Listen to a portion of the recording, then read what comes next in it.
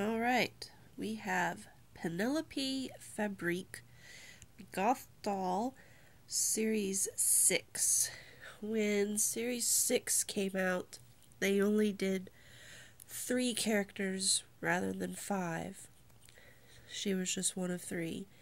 This is the one that I just got in the mail from eBay. This is the one that I've had for a few years. Because I have her hair in braids tied up, I put her eye patch on my new one. This one, when I just got her, did not have her eye patch.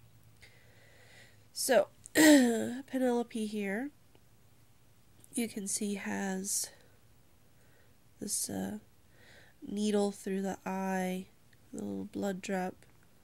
So you can tell that this is like the seamstress character. And her eye patch underneath has stitches with a red skull. She has black lipstick. So she has 2 regular piercings, little dangly earrings on one ear. The other, she only has 1 hoop and then 1 stud up in the cartilage. And then she's got the labrae. That's what it's called, the labrae piercing. I couldn't remember it. As you can see, I put pants on mine, and I don't have her with her boots on. But everything else is the same.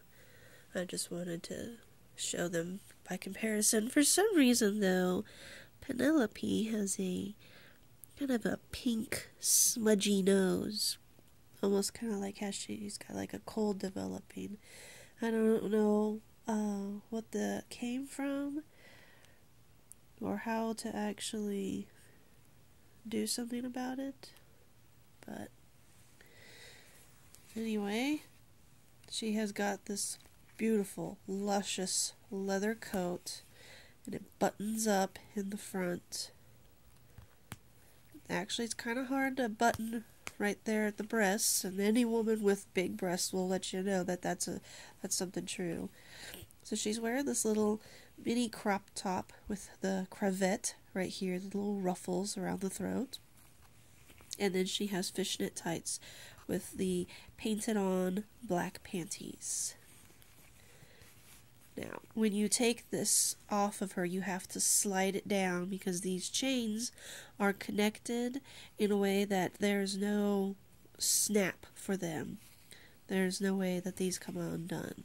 So you have to slide it up her arms and then attach. You can see here she has these really tall platform boots. And these boots have spiderweb detailing on the front and a spider on the top. 1, 2, 3, 4, 5 buckle straps. These are pretty kick-ass. And then the heel has a spiderweb on the back. She has luscious black hair, and it's long and flowing in the back, but in the front she's got 2 little ponytails, which at the base of each ponytail, a strand of hair has been wrapped around the base of the ponytail like a cone, and it's wrapped around 4 times, so it sticks out. It's like the width of my finger. See, really, it makes her profile like very distinct. Now, this one, her hip is a little loose, so she wants to lean back. I bought these from a Canadian seller. I don't know how he had his dolls, whether they were stored with, played with, however, but sometimes that happens to these girls. Their hip joints can get a little loose. So, and I do love the satiny red interior. This is definitely a coat that you would see in like a a romantic or a badass vampire movie, or maybe something like The Matrix, but with just a little flair to it. The ruffles are attached to the sleeve of the coat. You could cut it off if you wanted. I mean, if I wanted. Since I have doubles, I've been thinking I might actually try to repaint a face. That I've seen so many tutorials and results that it's like it wouldn't hurt to have one to practice with until I could work with it. And because she doesn't have any studs in her eyebrows and just the one here on her face, I really don't have to worry about